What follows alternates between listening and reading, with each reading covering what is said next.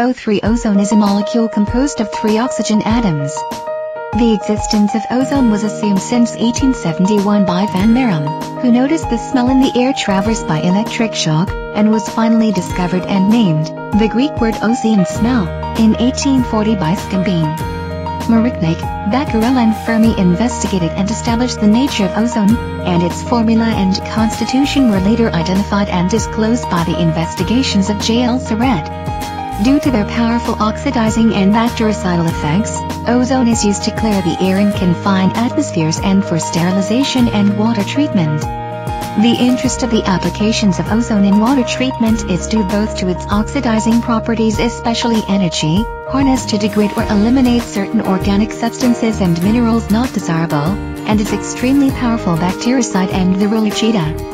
The oxidizing action of ozone can occur in 3 ways: as an oxidant, setting one of its oxygen atoms; as an oxidant, setting its 3 oxygen atoms in a double or triple; as a catalyst for oxygen, accelerating the rate of oxidation reactions in water and ozonated air. Ozone decomposes slowly at room temperature and supplemental oxygen atom is absorbed by the body reducers. Thus, clean air and oxidizer from the field contains 200 to 400 mg ozone per 103. In the field, ozone is mainly produced by the photosynthetic function of green plants.